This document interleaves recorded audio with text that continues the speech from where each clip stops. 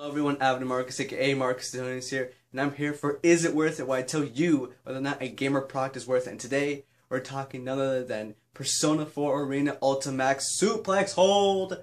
Or just Persona 4 Arena Ultimax if you happen to live in the States. Or eventually in Europe. Now, as of recording this, it's available right now for 360 and PS3, so there's that. But is the game actually worth it? Well, there's kind of. There's something that you have to remember. This game is mainly for hardcore Persona fans. You know, fans who've played all the Persona games or have caught up on all the lore, and the people who really enjoyed the first Persona 4 Arena enough to actually want to get the second Persona 4 Arena. Although that should not stop you, as someone who likes fighting games, to want to try this out and enjoy it. You know, even if you don't know the story and you don't care for the story, you can still enjoy it for the mechanics and the way the game plays. You know? But since it is a sequel of a sequel spin-off of Persona 4, that may turn some people off. You know? People may look at that and say, "Oh, Alice is just trying to make more money." The sky is blue. The grass is green. Water is wet. This is obvious. I'll get into all that later on about why they do it.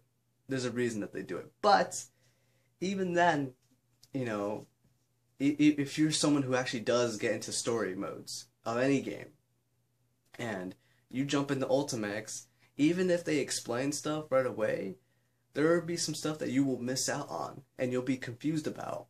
And you won't have the same investment into the characters when you play Ultimax as you would when you play the original Persona 4 Golden or the Persona 4 Arena. So that will kind of leave people like, you know, I don't really want to get into the story if it's going to be like this, where I don't know what's going on, but they're just going to go anyway, you know? So that's my concerns, but we'll have to see. We'll have to see how the story goes. Obviously, there's DLC to explain the Persona 4 Arena side of things, but even then, you know, it's hard to get the full experience when you go for part of the end, close to the end of it, and then realize, oh my gosh, there's so much more behind it. I'm not sure if I really want to jump into it, you know? But that's just me. I mean, that's all my only concerns. Other than that, I mean, really, Persona 4 Arena Ultimax is something I've been waiting for because of the fact that the story and the fact that I've actually gotten good at it. Decently good, not really good. Anyone would stop me. But anyways, that's it for me. Thank you all for watching. Please subscribe for more, and that's pretty much it for me. Thank you all for watching, and have a good day.